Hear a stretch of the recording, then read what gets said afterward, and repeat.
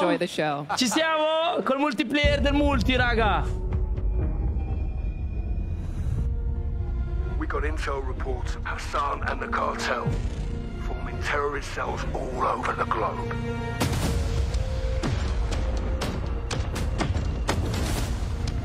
We've never seen activity on this scale before. They have an army. But we have each other. The world is a vampire.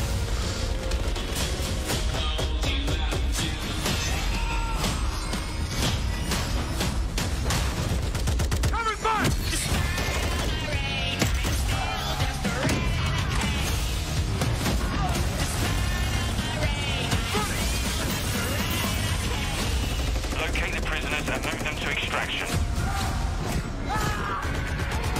Grazie, Franci. Enemies above. Field charge. Eyes on the hostage. You're gonna be okay. Hostage secure. Sniper, on cover.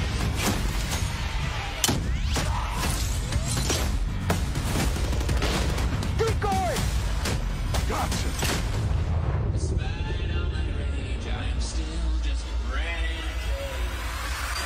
Airstrike. Take cover. Do not let them cross the border. Take him out.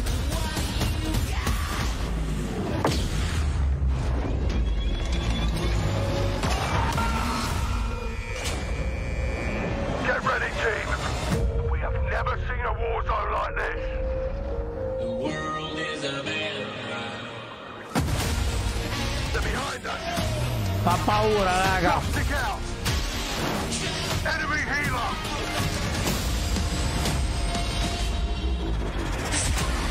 Ma va! Il drone con le bombe. Take out that boat.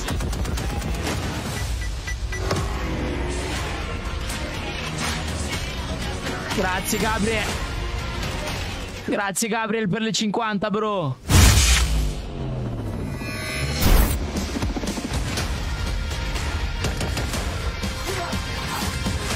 Check box 6. Check box 6. I'm on my way. The world is a vampire. Pre-order now and get early access to the open beta. Mica male. Mica male. We got intel reports. of Ancora? Hassan and the Com'è? cartel forming terrorist cells all over the globe. Lo fanno rivedere? Lo vogliamo rivedere? Vediamo un po' le armi, We've magari. never seen activity on this scale before. They have an army. Sott'acqua? The world Ma va! is a vampire. Ho paura, raga.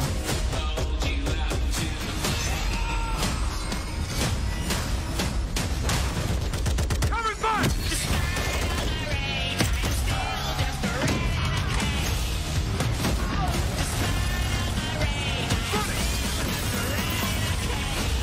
Locate the prisoners and move them to extraction. Grazie, Gabriel, per le altre 50. Mamma mia, è impazzito oggi, Gabriel. Grazie di cuore, bro. Eyes on the hostage. You're gonna be okay. Hostage secure. Sniper, on cover.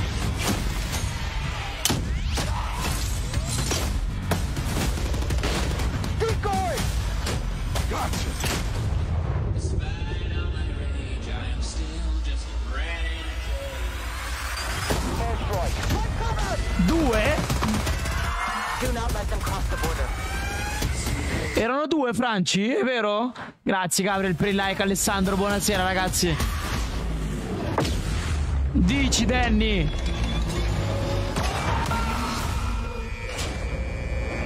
Get ready, team. We have never seen a war zone like this. The world is a vampire. They're behind us.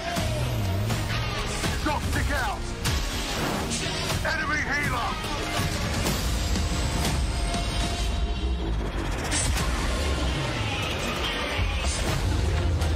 Take out that boat.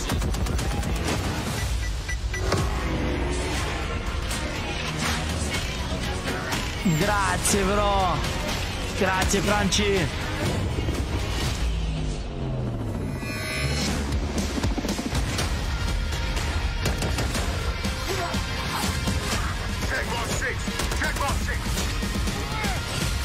I'm on my way.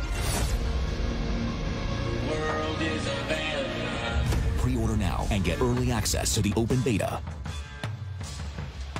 And there we go, Call of Duty fans. The trailer's so nice. We ran it twice. It is all there. Everything that makes this franchise so special. We are incredibly excited to be here today. And after that, quite frankly, how can you not be? My name is Miles Ross, and I am so excited to truly be here with a few of the members of the Infinity Ward team who are bringing Modern Warfare 2 to life. Guys, we have 200 of our friends behind us who are going to be playing and streaming shortly. But before that, we also have Stephanie Snowden, Director of Communications for Infinity Ward, as well as Joe Seeker over the on-air, Jeff Smith, Multiplayer Design Directors here at Infinity Ward. Guys, first off, how are things evolving from Modern Warfare 2019? I mean, let's start high level, because there's a lot to get through today, guys. You saw that trailer. Let's go with the philosophy, Steph. Let's stay high level. What went into the creation of the game? You said it precisely. There is so much. This game has just so much content. It's got something for everyone, and it's really been the result of 3 years of hard work at IW and our partners across all of the Activision studios.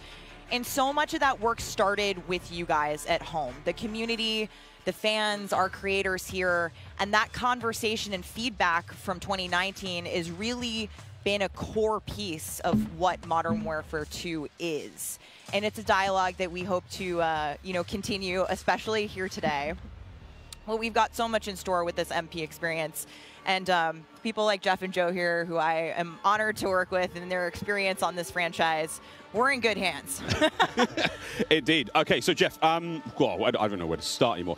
Let's set up what Modern Warfare 2 multiplayer is all about. And let's stay high level for now, because there's a lot of details, friends, juicy details. Sure. I mean, when you come into making a sequel, it can be kind of tricky. What do you keep from the previous game? What do you get rid of? And where can you add new things in and not mess up this kind of nicely balanced ecosystem that we had? And so we came up with a few methods, one of them being player behaviors. And I say behaviors and not play styles. I think a lot of people will say play styles, but that can kind of change during a match. But behaviors are more ingrained in how players play. And we just put them into 3 big groups. We call them rushers, which are just aggressive players. They just want to find the action and go. And then we have sentinels, and these are defensive players. They want to just kind of hold down a building, maybe keep a little overwatch. And then we have stalkers, which are reactive, and they kind of hang back and try to read the field and read where spawns are. And really, we just kind of use these as filters to keep us honest with the content that we're making. So they're making enough toys and equipment for players to be successful playing our game. Sounds like a lot of fun. Stephanie, what are some of the new features coming to multiplayer, some of the new stuff that you're most excited to talk about? Oh boy, there are a ton of new features to dive into with this game, but we really pushed forward even the most fundamental aspects of what makes a Call of Duty game with Modern Warfare 2, and it's been really amazing for me to come on board this past year and see these innovations coming to life, to hear Jeff jump into, breaking down the 1v1. And personally for me, water. Our water, I've seen the memes, we love water. It's really hard to make in games. Dicono che ci sarà l'acqua, with the raga. aquatic combat, some of the things you're able to do with vehicles in the water, I think that level of immersion. Dicono che il primo cambiamento che ci sarà nel multiplayer, Warzone, qualsiasi cosa, sarà il poter nuotare, il fatto che ci sia l'acqua e che si potrà usare. Can we go into some details about our water-based adventures in MW2? Yeah, I mean, last game we really wanted to add water, and we knew we didn't have time, right? So in Verdansk we froze the rivers and we made the cosa che poteva succedere nei Black Ops, ma water, both visually, beautiful caustics, there's waves with white caps, but we also, the gameplay side, there's unique ballistics underwater. You only can use certain weapons underwater. Your pistol is your weapon underwater, otherwise you can't use your primary weapons. Perché le armi andranno anche sott'arma, raga. Mechanic. If you're getting le shot armi at, funzioneranno you can anche dive into the water, sott'arma. and as you get deeper, it gets murkier. Like the farther you are from something, you can't see it. And so it's been non vanno, bro, per quello sto cercando di reflects on what water could be in Call of Duty, and you saw the boats and the mine that floats, and every piece of equipment has been filtered. Like, how does it work through water? Like, we had to look at everything in the game and say, how does it work in water? Stanno parlando di queste cose, no? Stanno parlando di come funzioneranno i colpi sott'acqua. Insomma, queste cose qua, ci sta, è una cosa figa. Ciao, Yuri. Dip my toes into those waters. But guys, let's not forget about the ground and the air. Like, I mean, what else is going to be coming to the movement system? Joe, what have we got? Sta parlando del movement. Mount, and we had slide, and even though we're a military shooter, fluid movement is super important to us. So this game, you saw in the trailer, you can see here on the video, we have a new ledge hang mechanic, and that's essentially a high mantle. But instead of doing a high mantle and throwing yourself up over into combat, you can now peek. If you have a pistol, you can pull that pistol out and use that. We also added a dive. You know, last game we had the slide that kept your gun up, but we really wanted players to have an option where if they're getting shot at, they don't know where they're getting shot at, they can get down, get out of fire. But the other really cool thing is the dive is just high enough to let you get through a window. And so if you throw a grenade up into a building's second story, often you'll see players, you know, like rats leaving a ship, diving out through the window. Allora, dice che con le pistoline, quando sarete sulle scale, sopra tipo appoggiato a qualcosa, cioè tipo delle scale da salire, no? Dice che potrete piccare con la pistolina. Non ho capito se anche con la mitraglietta, mentre siete sulle scala. It's really exciting. All right, vehicle details to come. But now, guys, e che la slidata non sarà proprio uguale. Adesso sta parlando dei veicoli. Dynamite new items that we're going to be throwing at each other and equipping and using and all sorts in the next game. I mean, you saw some cool stuff in the trailer. You saw the drill charge, you saw the shock stick. One of the other cool ones you saw is the inflatable decoy. And this is a mine that you can throw out, and it basically sits there, and if a player gets close to it, it auto-deploys and basically inflates like a car airbag going off. And it faces the person that triggered it, and so it's a great distraction technique. You can also fire it off with a clacker if you want to control when it goes off. You can throw it in water, and here you just saw the DDoS. We added all this equipment into this game, and the DDoS is our kind of answer of like, hey, I'm going to breach this building, I want to go clean house, but I don't want to deal with all the shit inside, so I'm going to hit the DDoS. Boom. Ci saranno delle nuove bombe che proietteranno la tua visione, però è fake. Quando il nemico gli sparerà non succederà niente e si potrà usare per prendere per il culo, diciamo, cioè per mettere in trappola la gente. To me is my personal favorite. You can put out a lot of them, and even you can patch into your teammates, so you can. It gets a little crazy. Yeah, kind of like a sticky GoPro, but will actually mark your enemies for your team. Yeah. So it's. I expect to see a lot of fun There's so many with that today. So many toys and new tools that we just want players to get in and play with. I think there's something like 13 field upgrades, you know, between Warzone and Core MP, and it's pretty awesome. Oh my god! Until they all get DDoS. All this talk about equipment, it reminds me. I mean, that's one element to look at now, but we've also got Gunsmith, brand new Gunsmith. Stiamo parlando delle armi, raga, le nuove armi. You know, level our weapons and manage them. I mean, what's going on there? Yeah, so the new Gunsmith allows players to build out... Cioè, di come si potrà modificare le armi. Some videos yesterday for the Intel drop. I hope people dig into those if you want a better look at Gunsmith 2.0. But we're really looking at unprecedented opportunities for weapon customization. And the new weapon platforming will actually allow players to unlock universal attachments through cross progression. So we saw a lot of really positive feedback from the community yesterday. This is sort of intended to, you know, decrease the grind. You're no longer unlocking every single attachment for every single weapon. There will be some shared attachments through progression. And I'm really excited to see the streamers and the content creators jump into this today. I know we all love the gun bench from 2019, so it's exciting. This does sound amazing. So we've been hearing a little bit about weapon platforms and shared attachments. This is very, very cool stuff. Can you dive into those details, though, Joe? I mean, what can we expect? Yeah, I can add a little bit of what Stephanie said.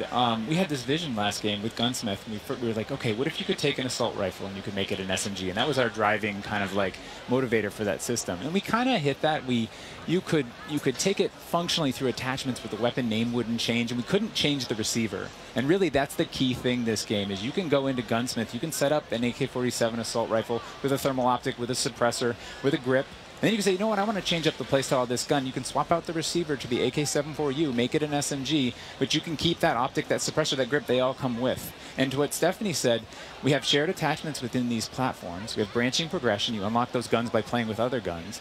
And then we have shared attachments across all guns, and it's all to hit this vision of I'm building up an arsenal of weapons and an arsenal of attachments. I'm sitting down to my gun bench, and I'm going to make the perfect weapon for me.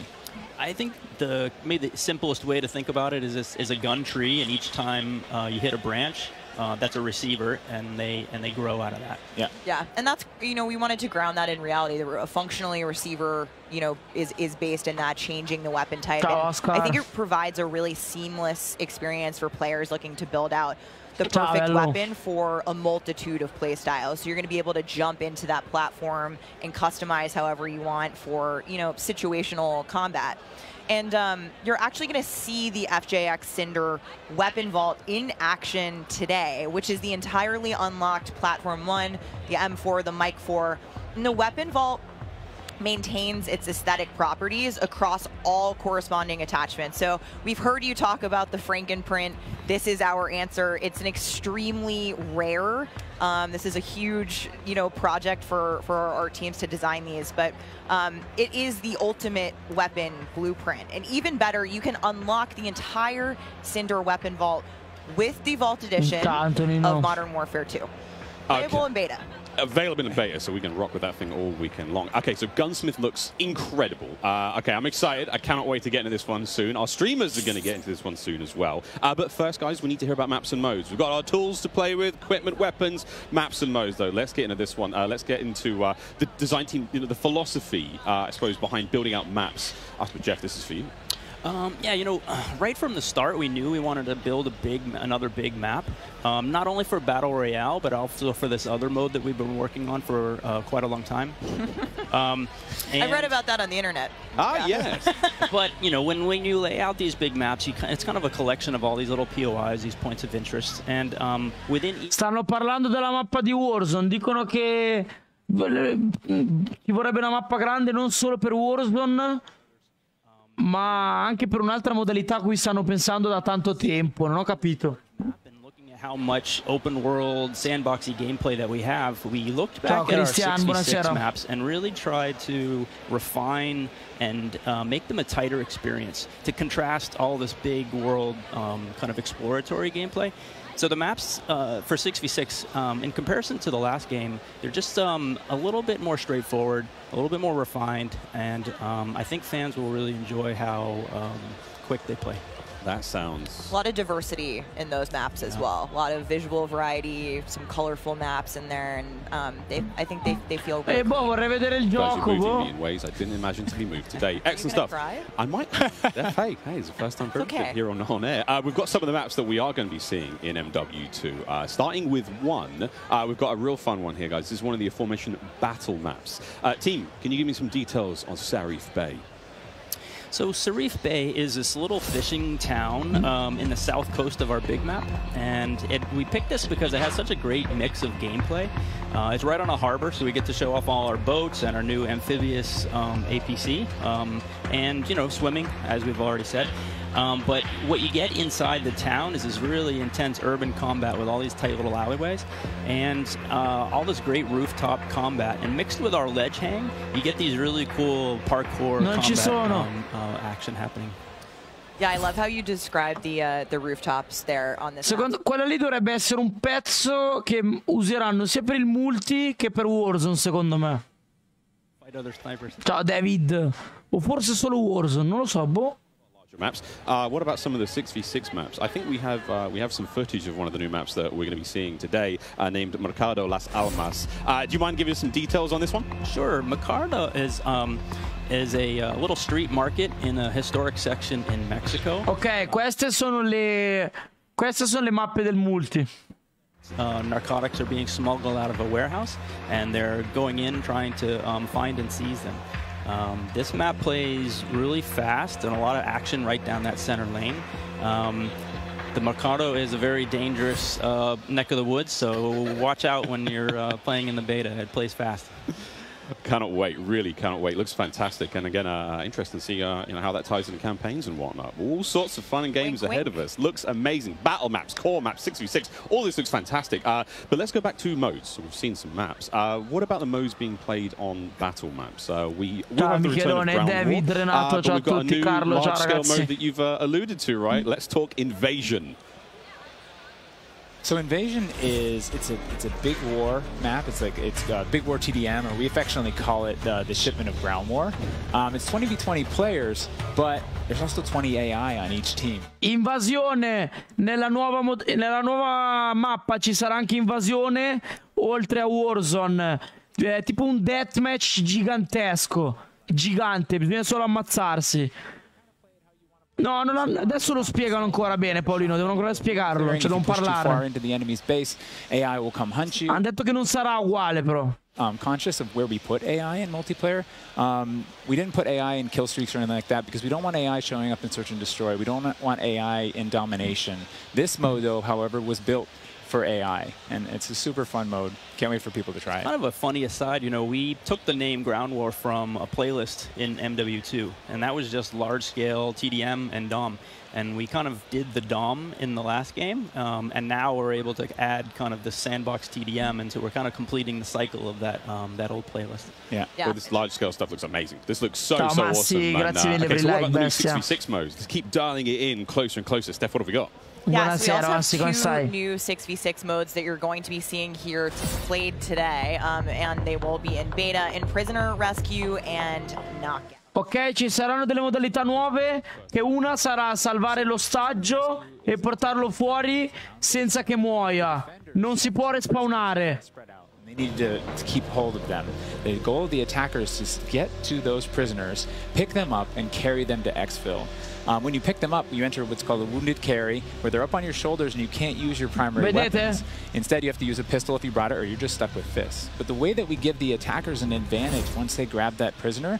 6v6. Ciao Pietro, buonasera anche a te, bello mio. Sì, Paolino, tu puoi anche avere la beta prima di me, lo sai. Prisoner goes away as soon as they scoop them up. So now the defenders have to... Perché sei da Xbox. ...the exfil and set up defensive positions. And it's this heart-pounding, adrenaline-pushing like mode once you grab that prisoner and try and get them out. Yeah, that hero run to exfil is...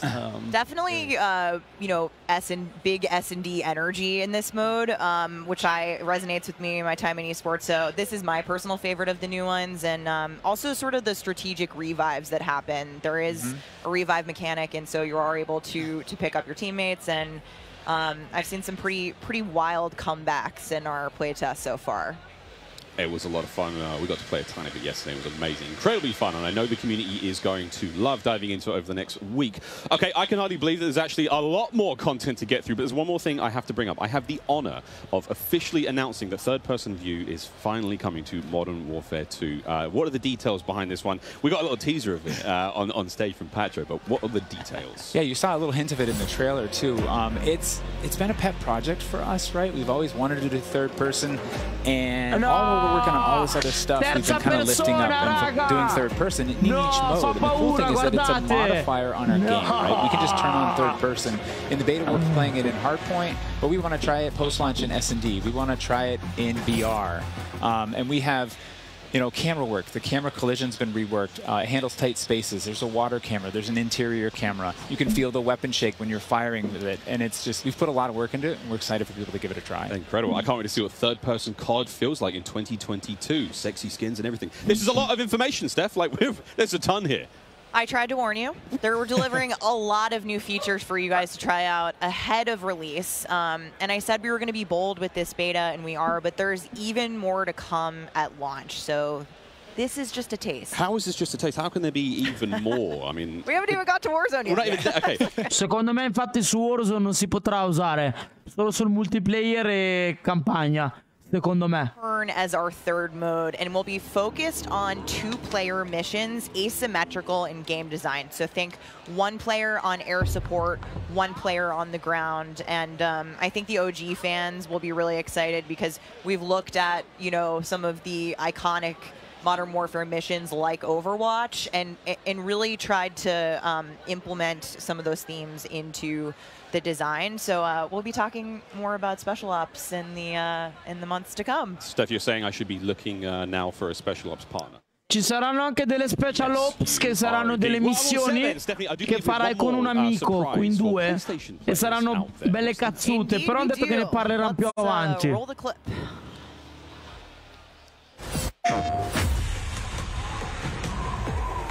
Cioè, i dettagli li vedremo più avanti. Empty-handed, I was born. Empty-handed, I will ascend. Blade or bullet, fist or bow. Spear, stone, or arrow. These are merely tools. I am the one to fear.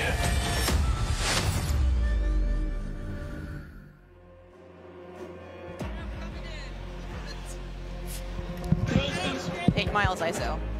Fix your mic. PlayStation players will receive an exclusive operator, Oni. Oni is a warrior gun. Ragazzi che giocano da PlayStation, se preordinate il gioco, questo personaggio voi ce l'avrete gratuitamente.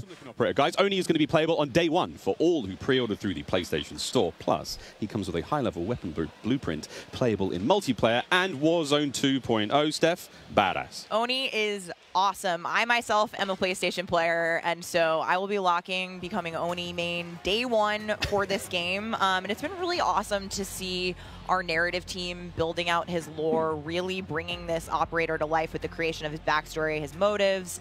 And I think the art team absolutely crushed it with this skin. He is so cool looking. All right, Steph, we keep talking about all the things that we have to look forward to, but we are missing quite a big one here. We're missing the start of the beta. So for anyone who wants to get an early first-hand look at Modern Warfare 2, and trust me, you definitely want to, it is immediately available around the corner. For PlayStation players who pre-order any version, early access to the open beta starts tomorrow. So make sure you are per PlayStation right now. E 18 e 20. Poi per secondo weekend dal 22 al 23 Xbox, PC e PlayStation per tutti, e dal 24 al 26 per tutti è aperta, anche chi non l'ha preordinato. Weapon vault in the beta, in addition to being able to earn in-game rewards for playing all sorts of cool swag. And don't forget that if you digitally pre-order Modern Warfare 2, you also get up to a week early campaign access. So wait, campaign a week early. All right, folks. I hope you enjoyed that first look at Modern Warfare 2's multiplayer. Don't forget, you're going to get to see it live and in action in a few short minutes with our crazy set of streamers here, 200 plus here, and ready to rock and roll. But first, we'll be right back to show off the world premiere of Warzone 2.0. Don't go anywhere.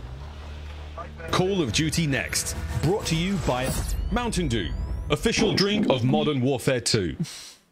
Little Caesars, a proud partner of Call of Duty Next and Modern Warfare 2. HyperX, official peripheral partner of Call of Duty. Play like a pro on the big screen with 144Hz VRR and AMD FreeSync, now on TCL 6 Series TVs. Prime Gaming. Visit gaming.amazon.com today and start claiming your free content.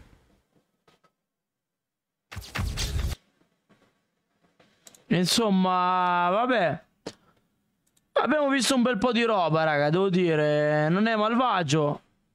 Non è un brutto gioco. Anzi, è da scoprire. Ne vedremo delle belle. Secondo me ne vedremo tante belle. Perché la modalità nuova, tipo quella con il rap, cioè con il, come si chiama? Con l'ostaggio 6v6 è bella. Poi bisogna vedere la nuova mappa gigante. Boh, c'è un bel po' di roba, raga, da vedere. Mi manda la moderatrice migliore di tutti, Lady B. Ciao Sebastiano. Grandissimo, bro.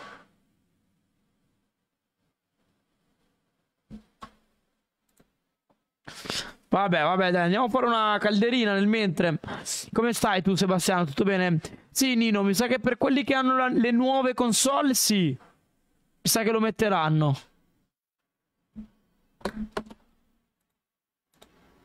Sei la migliore, brava. Sei la migliore, Ile, te lo giuro. Sei una grande, giuro. Ciao Sebastiano, lascia un bel follow, bro, ricordati. Grande Danny, grazie mille per il likeettino. Chissà se ci romperà le palle Facebook a noi che abbiamo streamato questo coso qua, però fa niente, dai. Facciamo finta che non è successo niente.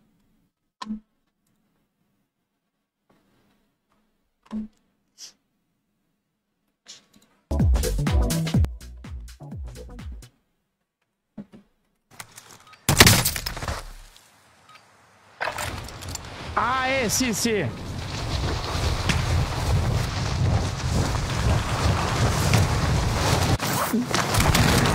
Dimmi, Davidone. Un nemico! Attenzione in alto!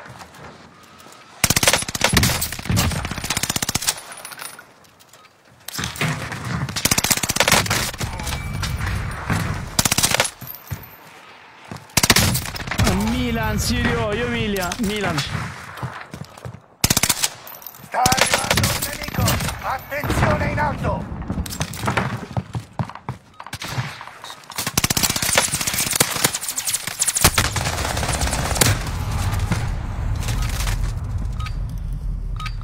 Milanista il Donfreu.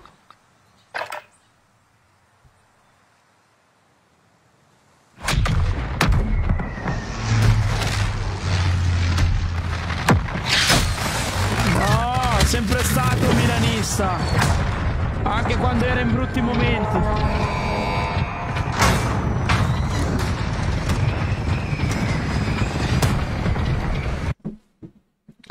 Che giochi erano? Dov'è che bisognava farla più che altro c'ho fino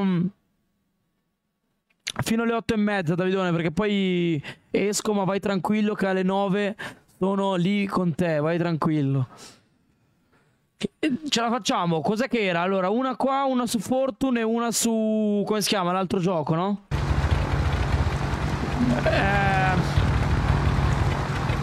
Scramble Guy.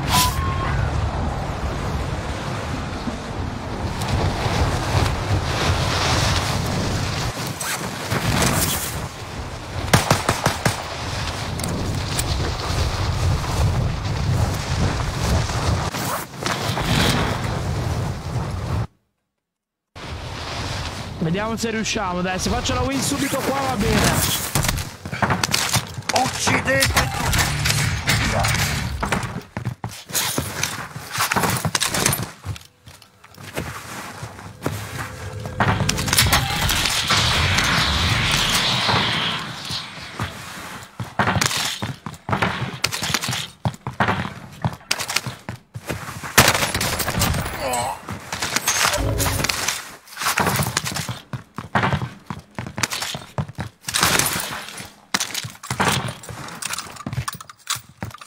Avete padre Pioli.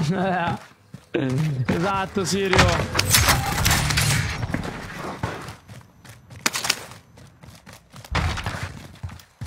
Pioli's on fire.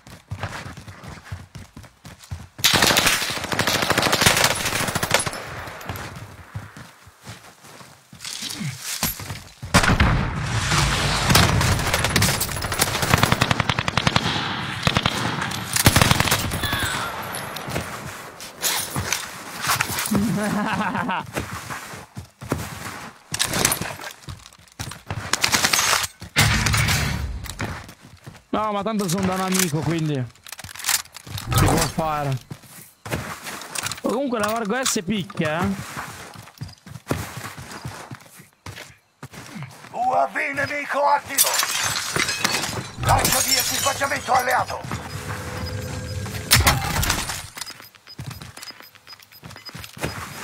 Il gas è sempre più vicino! Provincia di Lecco io, bro.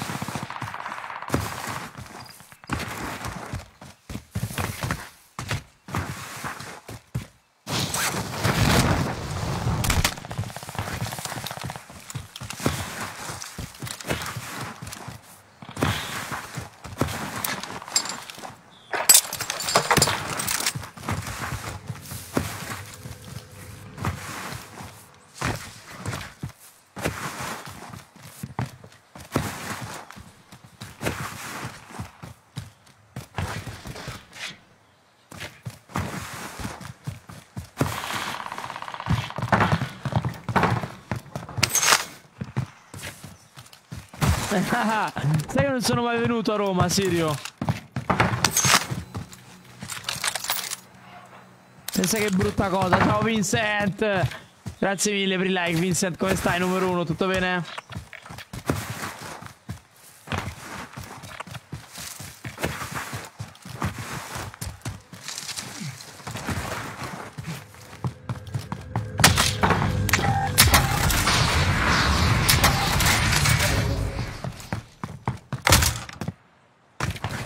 Come stai Vincent? Tutto bene? No. Hai ragione bro. Ma forse il 9 ottobre vado perché c'è il mio amico al compleanno e lui è di là. Magari vado. Cioè vengo. Quasi sicuro.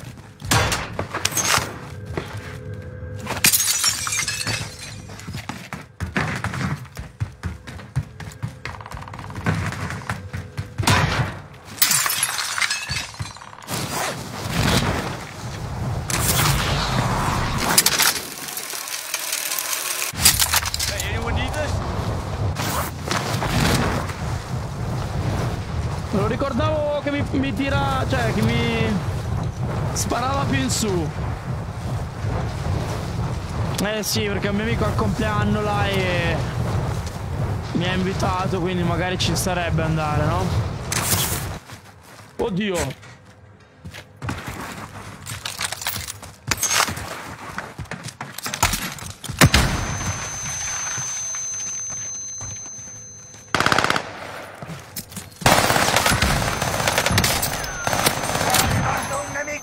Attenzione in alto!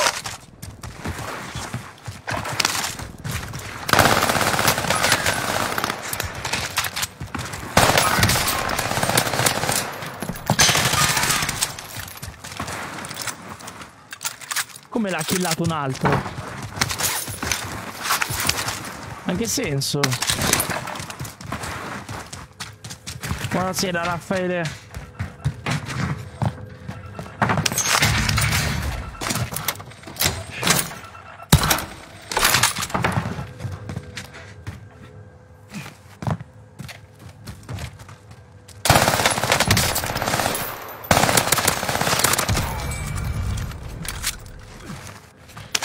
Vabbè.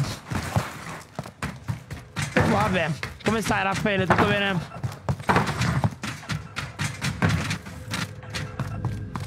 Facciamo finta di nulla, va? Ecco il bersaglio. Va abbattuto.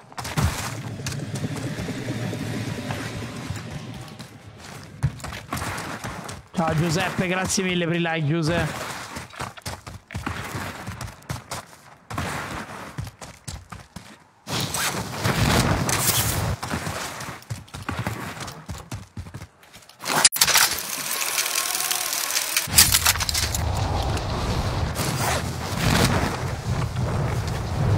Andiamo a fare visita a questo ragazzo.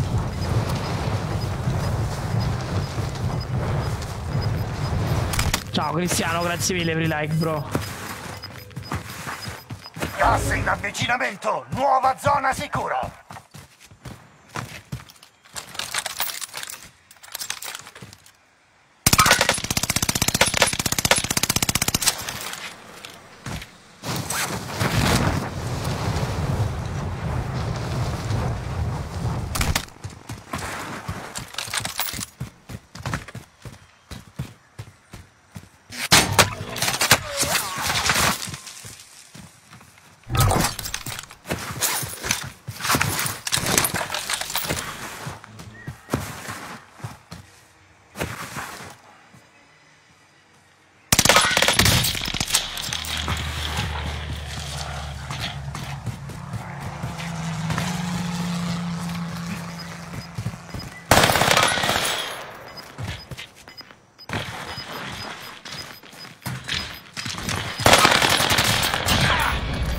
Mi è quasi addosso. Obiettivo sistemato. Splendido. Grazie Cristiano, Ottavio, grazie anche a te per il like, bro.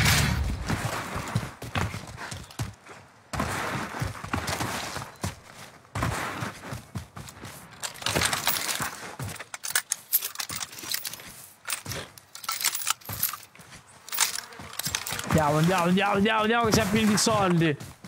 Abbiamo bisogno di uno shop e basta.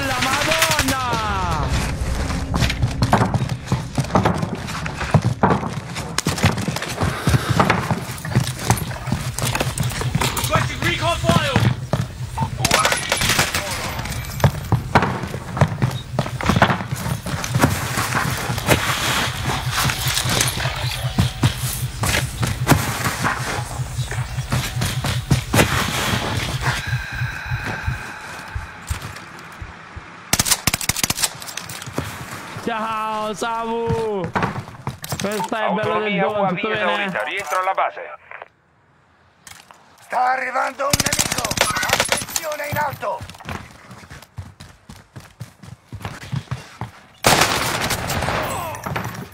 Di nuovo.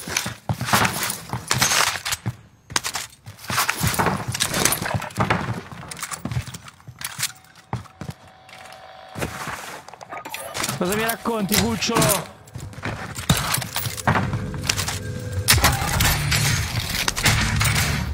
Tutto bene, bro, tutto bene io, dai. Non me lamento. Requesting recon flyover. UAV in sorvolo.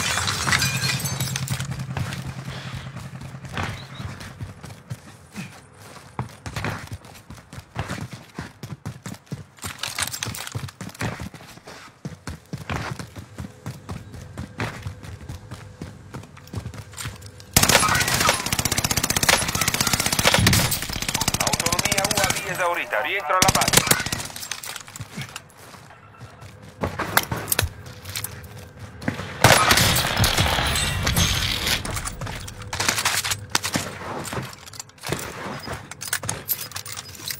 Che stadio, bro?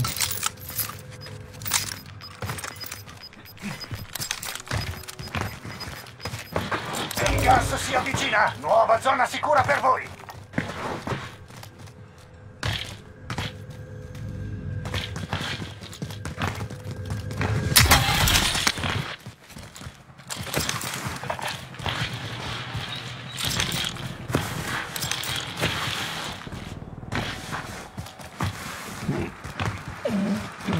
Queste lobby qua mi fanno paura, veramente.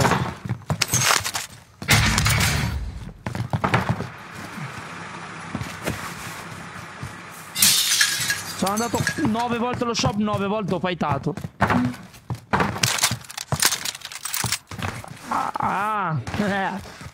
Bravo, bello lo stadio, hai detto bene. Ciao Giuseppe. Buonasera, grandissimo, come andiamo Giuseppe? Grazie anche a te Luca per il likettino, bro, grazie di cuore. Passi in arrivo. Cerca di coprire le tue tracce. L'ho già sei vista, la presa bro. di un team nemico. L'ho appena vista, Giuseppe.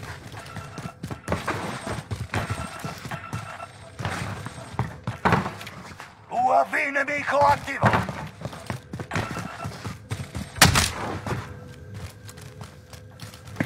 Ciao Andrea, buonasera bestia, come andiamo? C'è poco tempo, andate alla meta.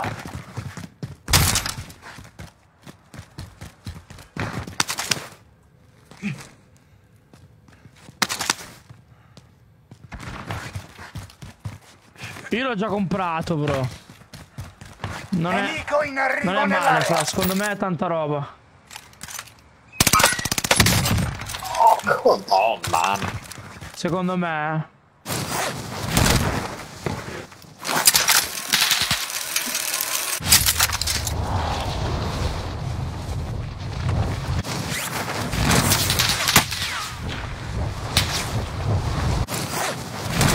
Grazie Andrea, tutto bene, tutto bene. UAV in sorvolo.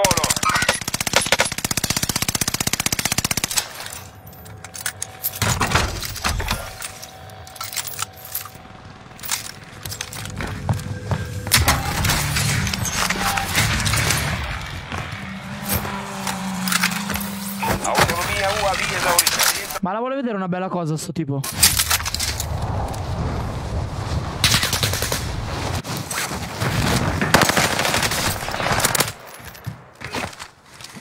Proprio questa.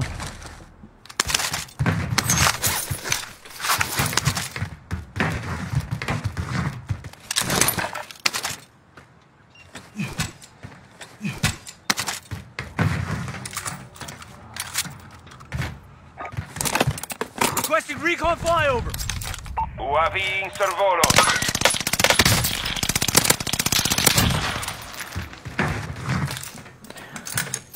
Tanta roba, Tony. Dai, il 16 novembre come data. Cosa, oh, Samu?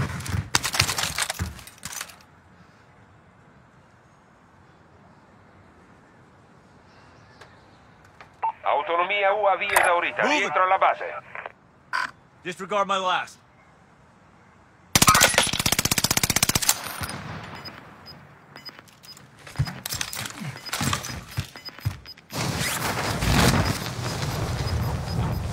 Gas in avvicinamento. Nuova zona sicura.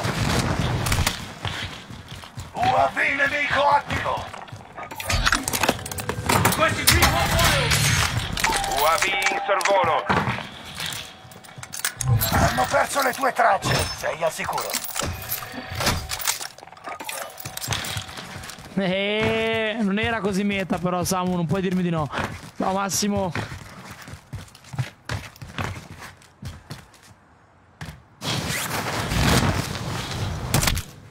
Autonomia UAV esaurita. Rientro alla base.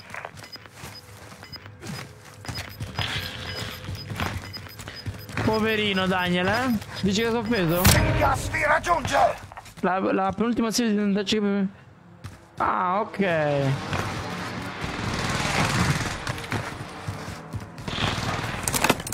Requesting recon flyover. UAV in sorvolo.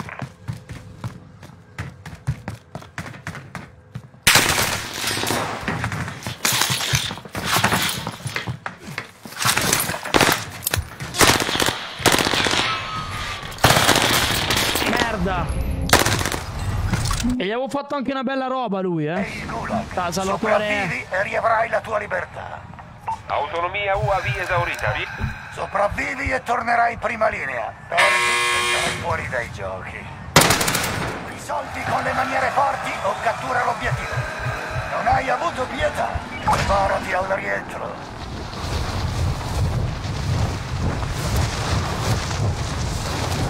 Ciao Paolino.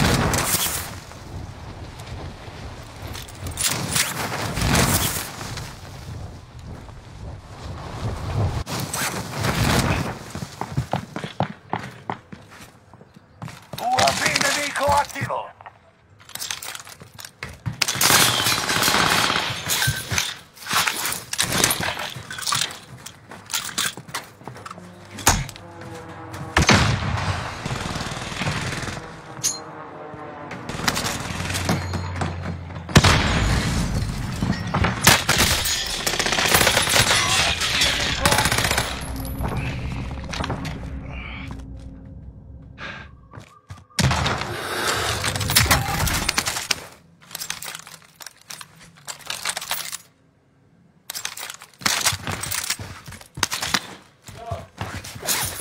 Tanta roba, bro.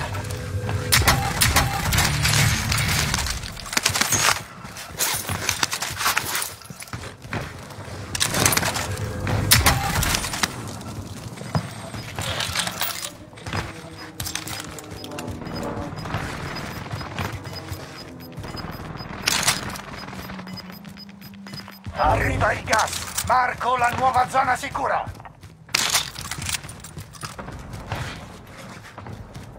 Lancio di equipaggiamento alleato!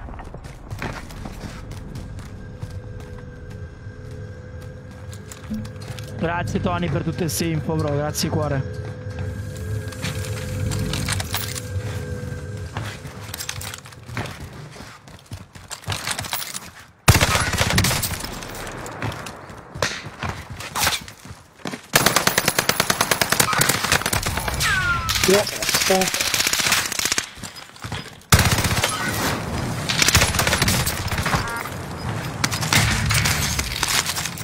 Gas in movimento! Si è ressato.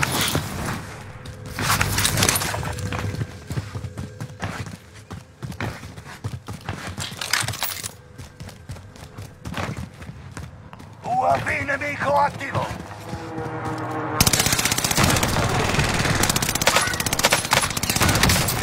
Adesso sei negli ultimi 10!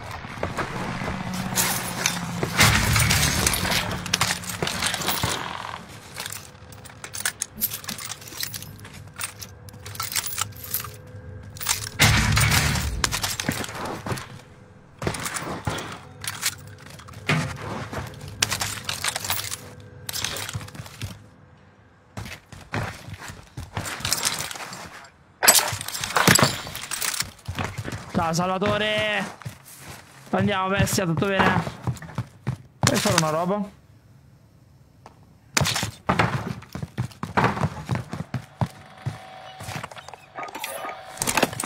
Requesting recon flyover! UAV in sorvolo! Grande Pasquale, grazie mille per il like. Hai visto Raffa?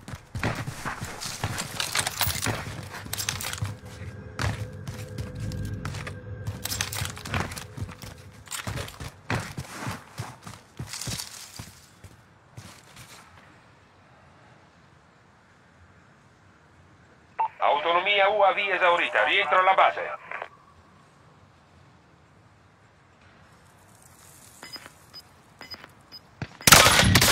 Restate in 5!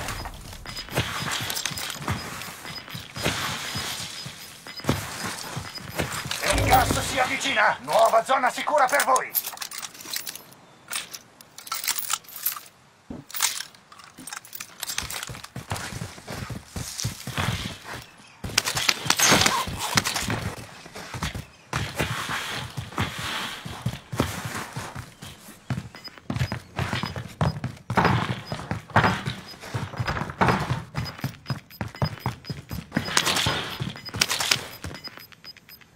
Gas in movimento!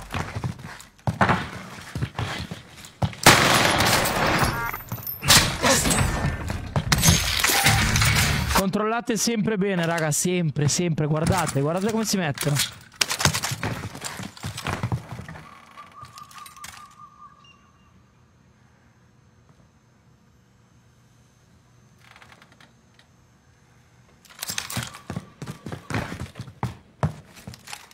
No, dai, comunque non riesco, bro. Riesco a farti una win qua e una su Fortune Skip se vuoi, fra.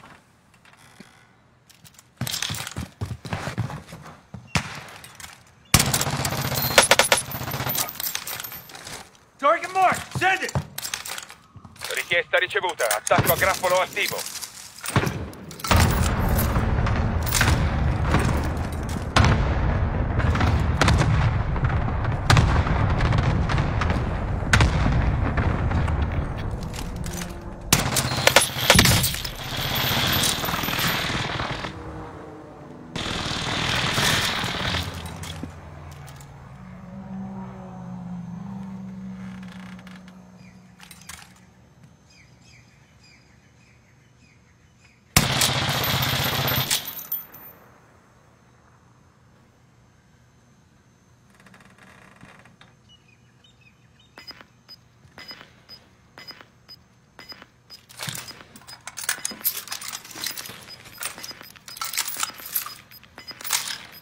Arriva il gas! Marco la nuova zona sicura!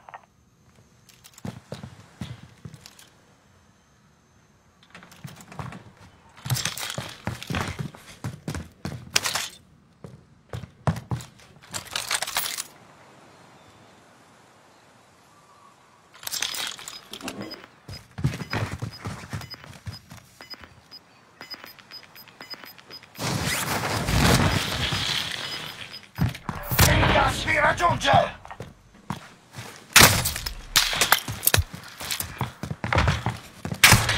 Ah! Volevo salire sul tetto.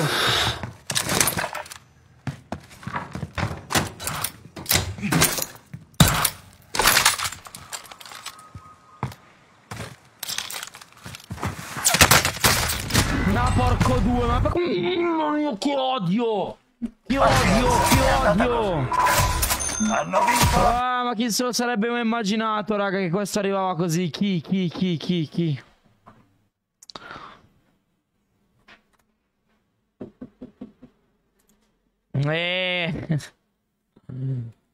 Ma chi se lo immaginava che era lì così, porco cane? Rebirth ritorno quartetti, dai! Porco due, facciamo una Rebirth. Ciao mamma. Ciao. Sto bene, te? Beh, che è tornata Rebirth, chat! La devastiamo. Mamma, vieni a dirlo, è tornata Rebirth, vieni. Chi è tornato? Rebirth. Tornata Rebirth, vamonos. Ciao, raga. È tornata Rebirth. Tornata Rebirth. Brava, Rebirth, brava.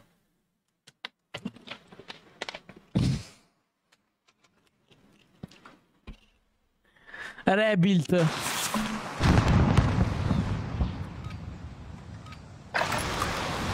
Usate questo tempo per allenarvi, poi si farà sul serio.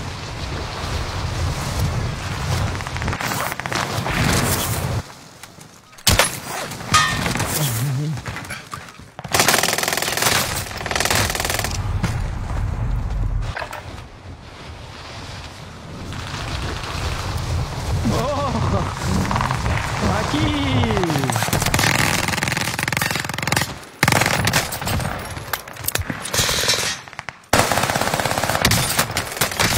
Ma vai a cagare. Questo qua ha già capito che mi darà problemi in game. Questo Drippel qua. Drippel. Grazie Giuseppe per le 99 stelline, bro. Grazie di cuore. Mamma mia, il Giuse. Con le 99. Grazie, bello mio. Tutto pronto. La zona di guerra vi aspetta. Fai partire un party, Samuele, piuttosto di dire cazzate. Ma va, ma ti pare, secondo te?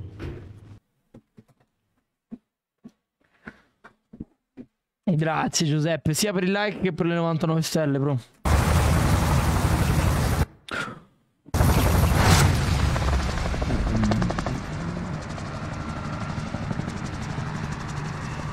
Ritorno! Ormai il gas è troppo vicino, alla zona sicura! Ciao Michael!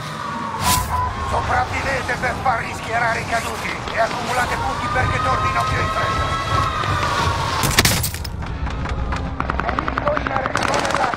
Fate piazza pulita! Grande Samu, grazie per le 50 verso.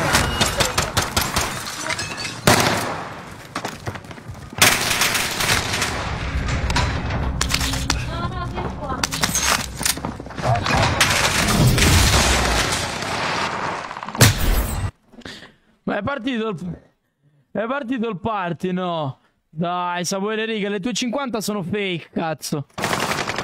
Ma chi l'ha presa in giro? Ma non è vero. Non è ancora finita.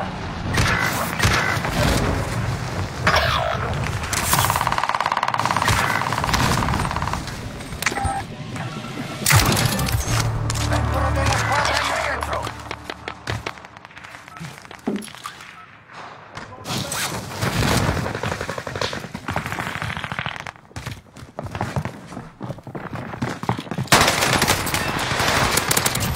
Sono in arrivo. Sta arrivando un nemico. Attenzione in alto. Ciao Salva, come stai? Grandissimo.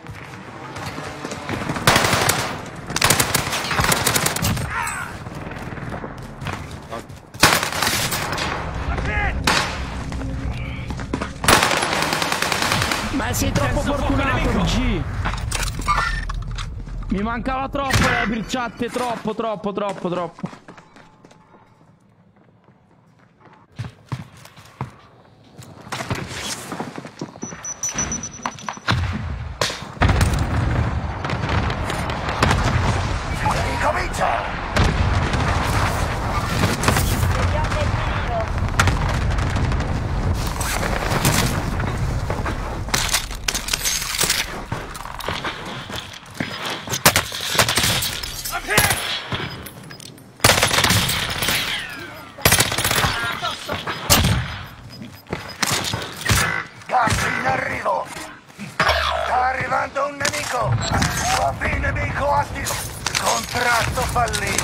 Tempo scaduto.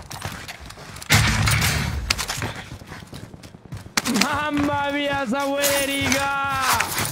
Con il 1455. Non vedevo Samuele Riga con così tante stelle da... I rinforzi sono in arrivo. Mamma mia, Samu. Mi hai spiazzato, bro, te lo giuro.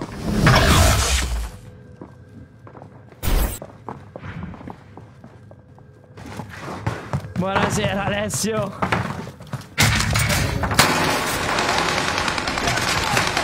Grazie, zio, te lo giuro, grazie di cuore, Samu. Scrivi, prova a scrivere, vediamo se c'è il paddino. Grande, Alessio, ma come mo c'avevi Aldon Fana? Veramente di... Va bene. Ci sistemare io e te dopo, eh? Mamma mia, il Samu e le riga, le fissiamo le stelle del Samu perché... Dobbiamo dirlo, sono le più belle. Di meglio. Allora sto game lo vinciamo per Samuele. Nemico ti dà la caccia. Lancio di equipaggiamento per voi. Non sembrano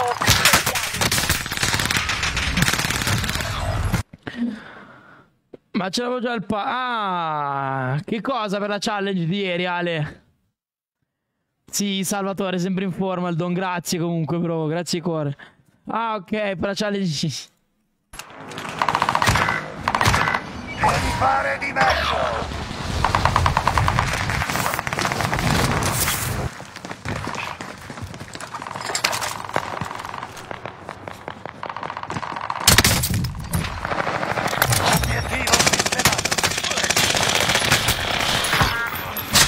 Mancano 24 nemici. Uccidili tutti. Membro della squadra in rientro. UAV nemico attivo.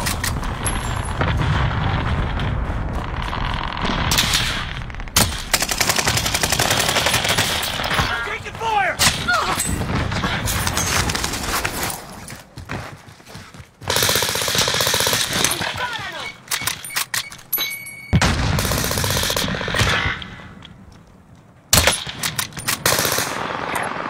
Vediamoci qui. Sta arrivando un nemico. Attenzione in alto.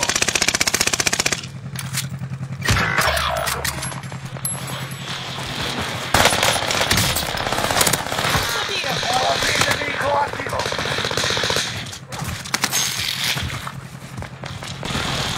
Samuele Riga, guarda qua, le basi a tutti do. Oh.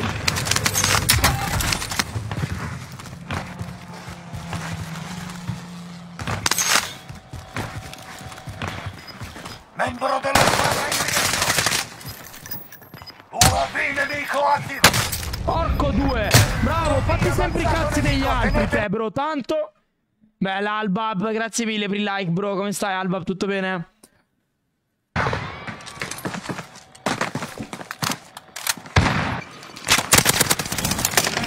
Senso fuoco nemico!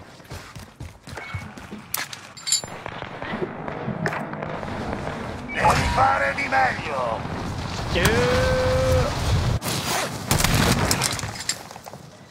Dai, oh. Man, UAV avanzato nemico, tenetene conto. Voglio bestemmiare, Samuele.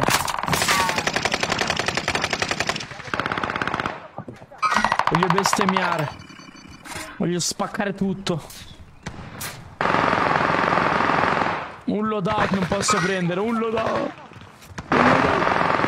Bene, Alba, bene, bro, non mi lamento.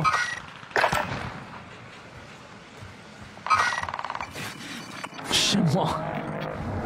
Devi fare di meglio.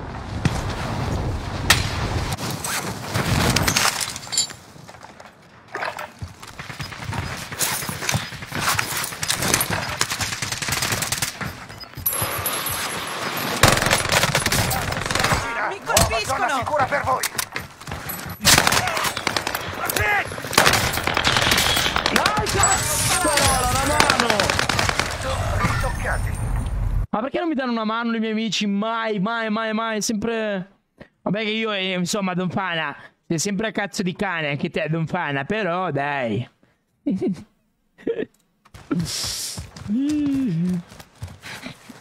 Guarda, questo qua c'ha il tag clan Mammoth. Dai, dagliela. In testa era, dai, poverino, era in testa. No, dai, era in testa, io lo posso confermare, era in testa.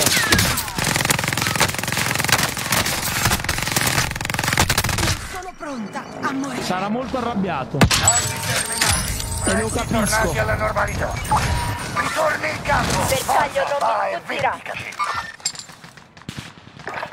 Ti arrivano tante stelle, eri più forte? In che senso? Non ho capito. Grazie Alessio per la sabbia in regalo, super Ale. Scusa, ma che cazzo di sniperata gli ho dato, raga, e non è morto? Porco cane. Alessio, grazie mille per la sabbettina in regalo, Ale, sei pazzo, sei, giuro. Ti arrivano tante stelle, eri più forte di adesso. Ti arrivavano tante stelle. Ah, grazie Ale per la sabbettina in regalo, bellissima, bro. Tanto bella, bro, giuro. Le sabbie in regalo mi ispirano, non so perché. Più che le stelle, boh. Hai un'altra occasione. Sfruttala bene. Che cosa?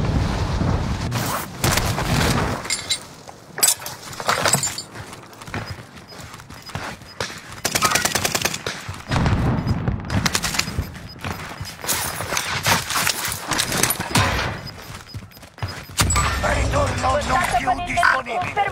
Fatti valere. Il gas si avvicina. Nuova zona sicura per voi. UAV nemico attivo.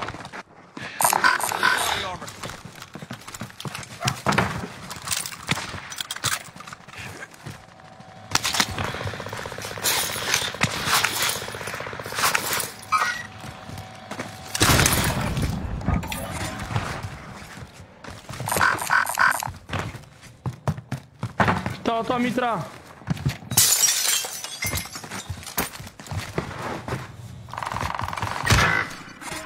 UAV alleato. Non sembrano cordiali. Sta arrivando un nemico. Attenzione in alto.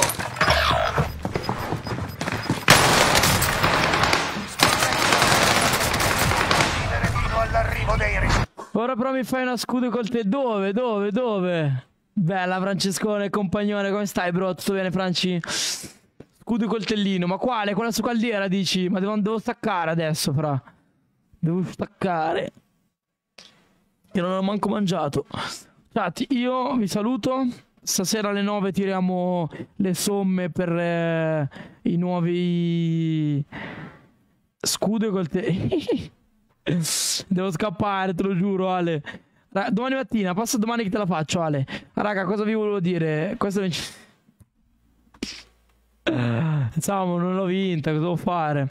Tutto ok, Franci, tutto ok. Ragazzi, ci vediamo domani. Vi mando un bacione. Stasera scelgo bene gli orari per i nuovi sub day. Grazie Ale per il like. E niente ragazzi, vi saluto. Mando un bacio. Francesco, Samuele, Alessio, ciao a tutti raga. Tutti quelli che ci sono in chat. Emanuele, ciao a tutti raga, vi saluto.